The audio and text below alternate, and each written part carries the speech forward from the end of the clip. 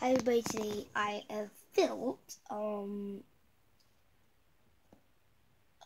Lego cave, which if you guys don't really have a zombie like this one, you can probably get some in some creepy Lego packs. It's just and if you guys want to make the bones, you're probably going to need one of those little jetpack pieces and a little round piece. To make blood, you're going to need those little circle pieces. And I also put heads and other body parts for the haunted cave, and the little bone, and for the detail of that. Now, if you guys don't have these caves, they usually come in big Lego sets. It makes it look kind of dark if you scoot over to the side. That actually looks very neat.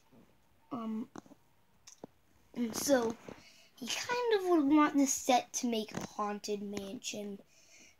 And I put the bones back there because it's a dead end. This guy is terrorized, this little kid over here.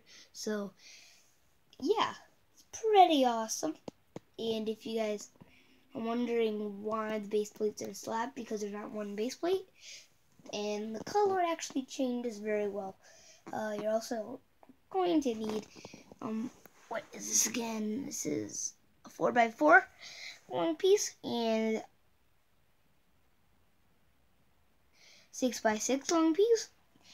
That's basically what you're going to need for those pieces. Very cool.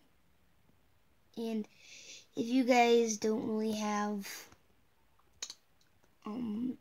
this zombie or any other zombies that you can't find, then you can probably use a skeleton, or you can use someone with green pants lying down instead, and like almost a green head. You can maybe try and paint a head. That would probably work. And that's probably it for this video, you guys. So,